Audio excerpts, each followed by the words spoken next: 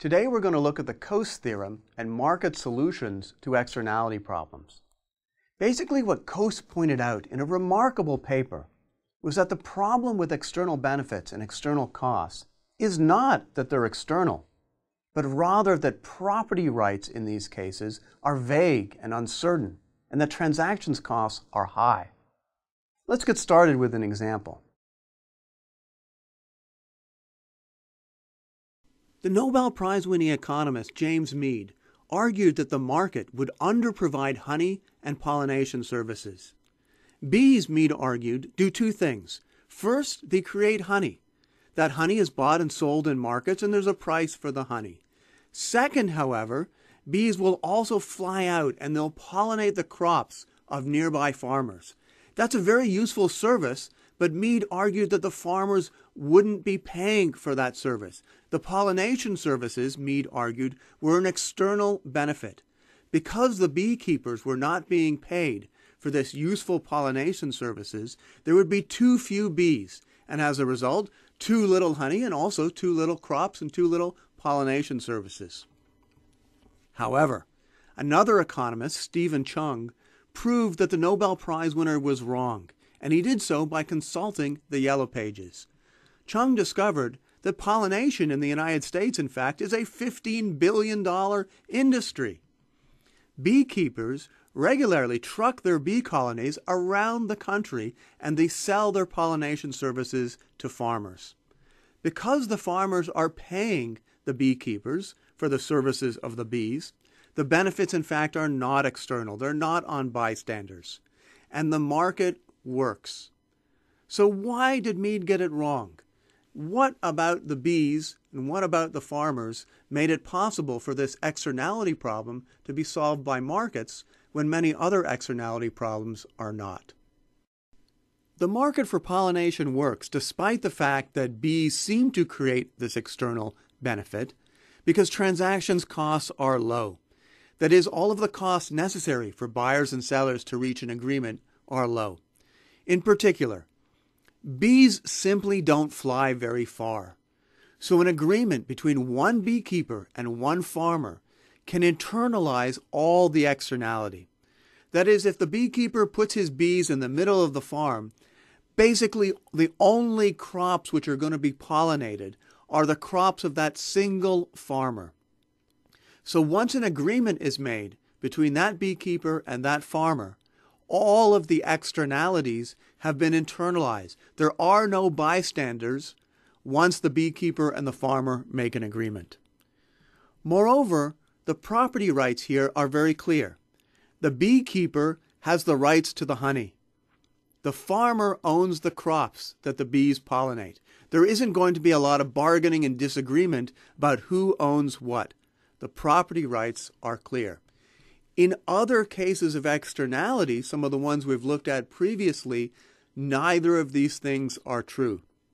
Transactions costs are high and property rights are unclear. Let's compare with pollution and flu shots. In both cases here, the transactions costs are high and property rights are unclear and uncertain. Consider pollution. There's an external cost. The factory is putting lots of pollution up into the sky, but on who? It's not necessarily on the people who live right next door to the factory. The pollution could be causing acid rain, which is ruining lakes hundreds of miles away. Or it could be causing global warming, which is increasing sea levels and ruining people's lives thousands of miles away. And exactly what are the costs? How much? How can we measure these costs? It's not obvious. Moreover, who has the rights here? Should the factory have to pay to pollute? Should it have to pay the people to whom it imposes an external cost? Or should the bystanders have to pay the factory not to pollute? Does the factory have the right not to pollute? And do the bystanders have to pay the factory to stop? If you think that's obvious, let's consider a flu shot. There are external benefits. If I get a flu shot, for example, I'm less likely to sneeze on people on the subway and give them the flu. But that could be hundreds, dozens of people, hundreds of people. I don't know exactly which people get the external benefit. And how much is this external benefit? It's hard to measure, once again. Moreover, Should people have to pay me to get a flu shot? Or should I have to pay others if I don't get a shot? Now, by the way, let's compare these two things, the pollution and the flu shot. If you thought it was obvious that the factory should have to pay to pollute and not that the bystanders should have to pay the factory, well, consider the flu shot. Isn't sneezing, if you don't get a flu shot, isn't that like pollution? Isn't that polluting? Shouldn't the polluter, the sneezer, have to pay? So in that case, you might want to argue that if you don't get a flu shot, you should have to pay others. You're polluting on them, right? So the rights here are not as obvious as we might think at first glance. Moreover, the main point is that the transactions cost of coming to an agreement between these hundreds or thousands or perhaps millions of people, figuring out what the external costs are, making that bargain, that's going to be very costly.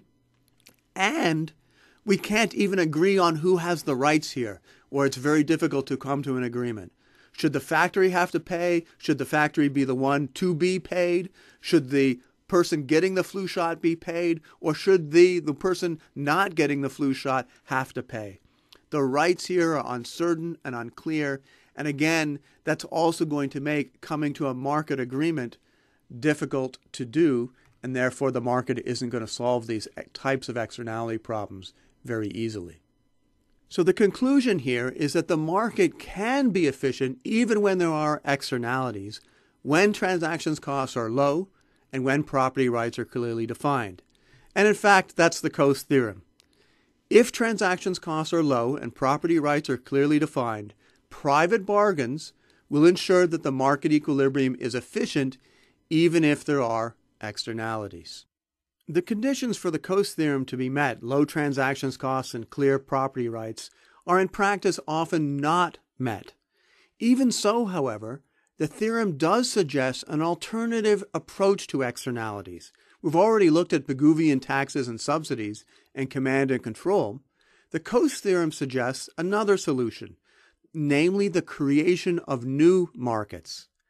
If the government can define property rights and reduce transactions costs, then markets can be used to control externality problems. So the Coase Theorem plus a little bit of command and control in terms of defining property rights and reducing transactions costs can create a new form of solution to externality problems. And in fact, tradable permits is what we're going to be looking at in the next talk. If you want to test yourself, click Practice Questions. Or if you're ready to move on, just click Next Video.